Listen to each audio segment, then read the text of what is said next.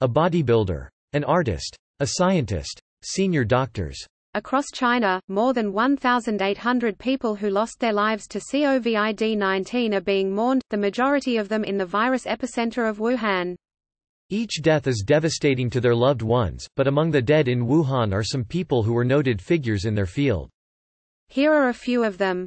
Last week, a senior Chinese health official said that 1,716 health workers had been infected by the coronavirus and 6 had died.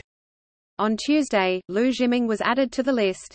Dr. Lu, 51, was the director of Wuhan Wuchang Hospital, one of the first hospitals to be a designated virus center. His death was initially reported by Chinese media late on Monday, but media outlets later did a U-turn and said doctors were trying to save him. The next morning his death was confirmed. He was the first hospital director to die from the virus, and it is not known if he had suffered from any underlying conditions to increase his risk.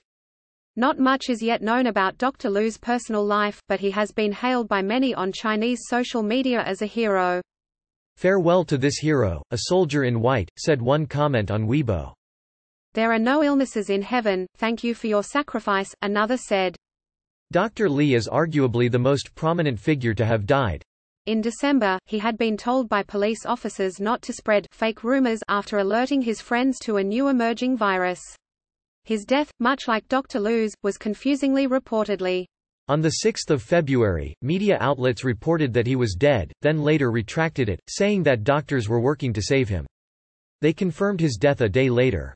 Millions have mourned Dr. Li, and his death sparked a wave of anger, grief and overwhelming sense of mistrust towards the government.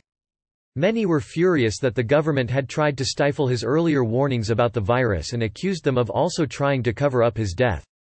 Chiang Kai, a director at Hubei Film Studios, died from the virus along with his father, mother and sister.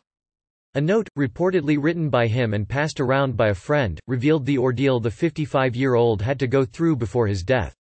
According to the note, which was published in full by news site Cakeson, his father had come down with a fever, cough and had difficulty breathing. He was taken to many hospitals for treatment, but was told no beds were available, said the note. "We were extremely disappointed. And went home." A few days later his father died, followed afterwards by his mother, who was physically and mentally exhausted. "The ruthless virus also devoured my wife and my body. I went to various hospitals and begged to be admitted. Beds were hard to find, we are nobody," he said in his note.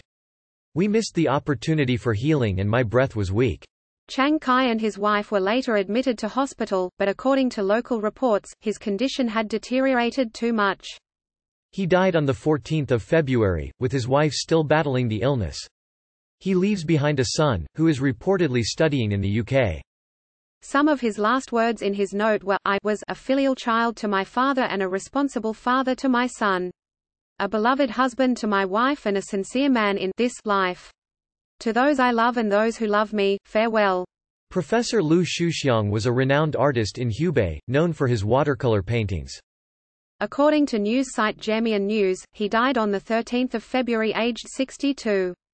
Mr. Lu was born in Wuhan in 1958. He went on to train at the Hubei Academy of Fine Arts, where he stayed on to teach, eventually become a professor. He eventually became known for his distinct watercolor style, reported German News.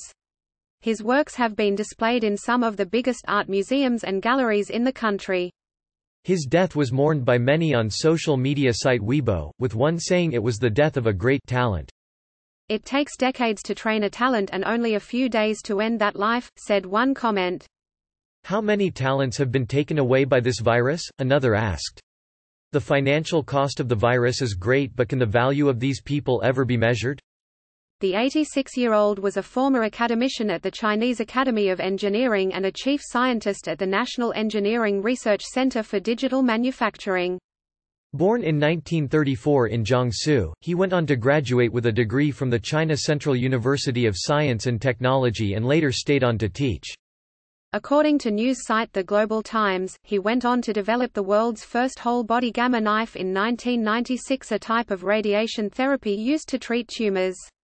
This earned him a national award in 2005. He was known by his students as the medical madman because he never gave up on anything, said the report. Professor Duan died on 15 February. Chu Jun from Wuhan was thrust into the spotlight last year when pictures showing the 72-year-old bodybuilding started to go viral. According to Phoenix News, he only began working out after his retirement, joining a gym and eventually going on to coach others and participating in bodybuilding competitions.